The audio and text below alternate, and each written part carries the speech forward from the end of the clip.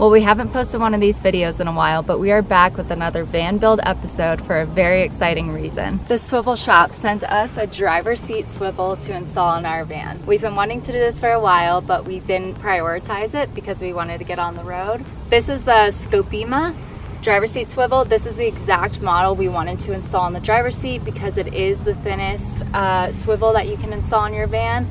We are just going to install it as is today, which will be about 1.25 inches of added height on our seat.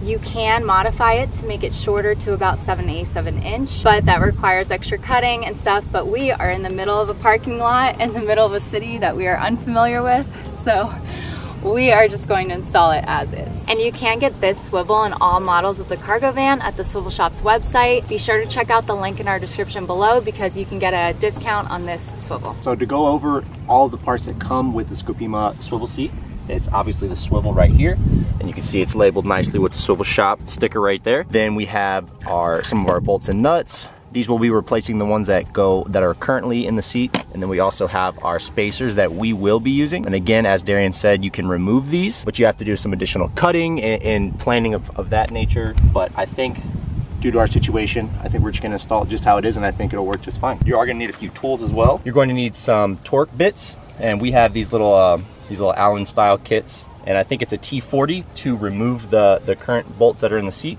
And then it seems like the bolts that come with the Scopima swivel seat are actually a hex style. As you can see, it's a metric hex, and it looks like the 5mm fits it perfectly. So that's what we're going to be using to install these after we remove the torque bits. Okay, so the first recommended step of installing the swivel seat is to disconnect the negative terminal of your battery, so that way you don't potentially risk setting off your seat airbag. But our negative terminal is for some reason a huge pain in the ass to disconnect. So we are going to skip that step and just be very, very careful with the airbag connections and to prevent setting anything off. Okay, so next step after you would disconnect the negative terminal of the car battery, we're gonna jump in and start removing the torque bolts that are in the current chair slide system. You can see them here, here, here, and here on the back, and there's also one on each side of the front as well. The size of that is a T40 torque. As you can see here, fits like a glove. And we're going to start loosening these. To access the ones in the front, just like to access the ones in the back, you have to slide it forward, and to access the ones in the front, you have to slide it back. So after trying to use my little handy dandy Torx all-in-one tool, angle is a little tricky to get something this tall in there. And I don't want to strip out the bolts before I even get this thing started. So what we're going to do is use this the 90-degree torque bits. So as you can see, this is significantly more low profile than this. You can use a socket as well with a torque bit. As you can see, it clears a lot easier now. Gonna loosen that up. Now before we get those completely off, I want to go under the seat and disconnect the airbag connectors. Okay, so now we're under here with the airbag connectors. We need to remove those. And as you can see, all these, the wires connecting to it is strapped to the base of the chair. And so we're gonna need to cut that zip tie right there.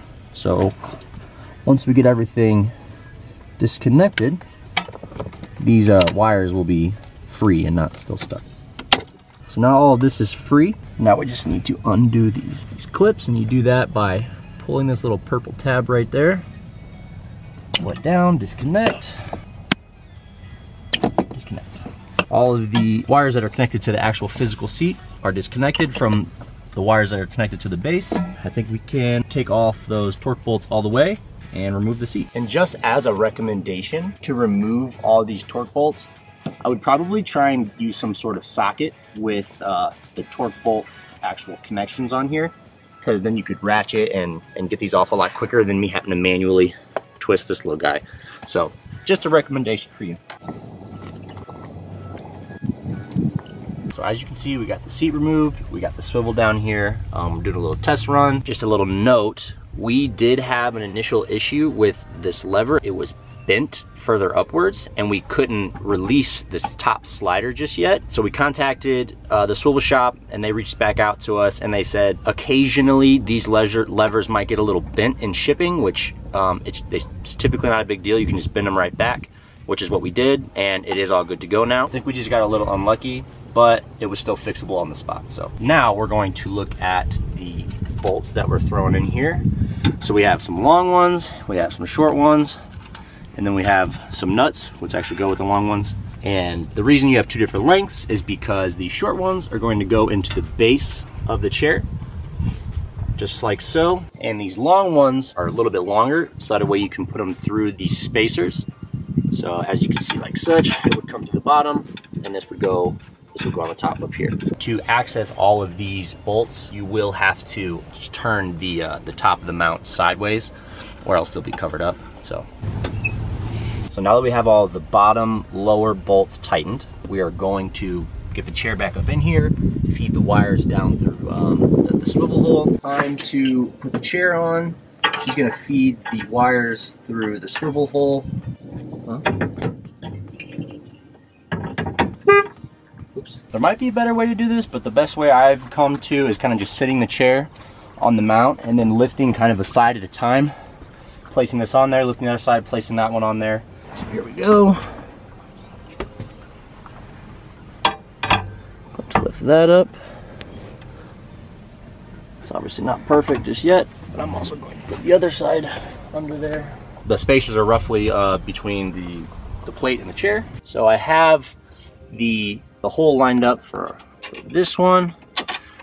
Brought it all the way up through. I'm gonna just kind of finger tighten these connections, and then I will fully tighten them once we get them all in there. Got this side lined up, put these on there. So now that we got all of the nuts and bolts loosely fitted in there, we're going to firmly tighten them all down. These nuts are a 1/2-inch socket, so what we're going to do is put our 1/2-inch socket up here and put our 5mm hex through the bottom and go to town tightening all these.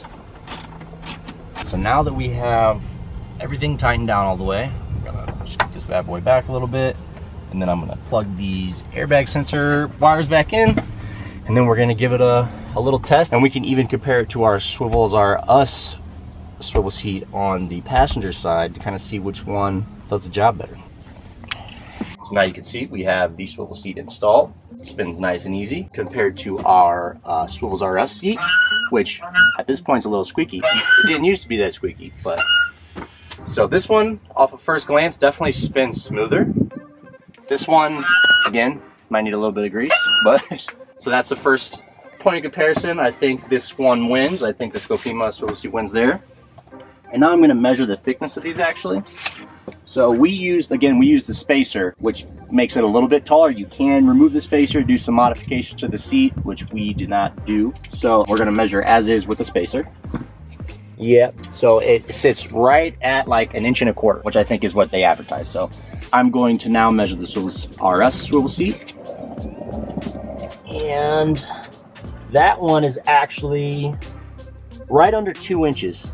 About 1 inch, 1.75 inches. Scopima swivel seat actually is a 1/2 inch shorter than the Swivels RS, which is one of the main points of attraction why we originally wanted this one, but I'm so glad we got it now in the driver's seat, especially because I'm a little taller and the closer my head can not be to the ceiling would be great. And just from a baseline, I noticed that it seems to be a little sturdier. If you look over here, this one has a little jiggle to it and it's fully tightened. It's just got a little more jiggle. And this one right here moves a little bit, but I can definitely feel that it's way sturdier in all reality. For the last and most important step, you have the driver fitability test. I just came up with that on the spot. But, all right, so we're at about the distance that I would sit from the steering wheel, right here. We're good. My head is not up in the headliner like I thought it would be. That's good. I don't even think I would notice that, like if Darian were to have installed this while I was gone and I were to come back and start driving, I don't think I would even notice that I'm much higher, if any. What I've noticed, like the ProMaster seat kind of sits a little higher. Again, like you have this like little shelf up here so it can block some visibility. And I was afraid that just even moving a little bit higher would make it like less safe to drive almost. But I'm very happy with this. I don't think it will cause any issues. My turn. And when Ricky goes out of town, I drive the van. And yeah, it feels like the same. It's weird. I mean, I guess I feel like a tiny bit higher, but it's like almost in a good way. I feel like I have more clearance. But yeah, it doesn't bother me at all. So at the end of the day, we have a new swivel seat, Scopima swivel seat, in the driver's seat. Very happy with how it turned out. Aussie loves the swivel seats. She's already hanging out. Yep, so now she's got a bonus one. And again, like we mentioned earlier, we do have a discount code down in the description that you can snag one of these bad boys off of the swivelshop.com. I do think it is definitely worth it. So check it out. Now, on to another note. So it took us a while to name our van, but we have finally come up with a name, and it is... Drum roll. Peaches. We built our van in Georgia, in Atlanta for a year and a half, and Atlanta's near and dear to our heart. It's home to us, and it helped us make our new home. Felt like it was only fit that something cool, awesome, cute, whatever you want to call it, that relates to that piece of our lives. And I think it works. Peaches. Well, thanks so much for watching our video, guys, and we hope to see you next week for whatever that may be. Hey.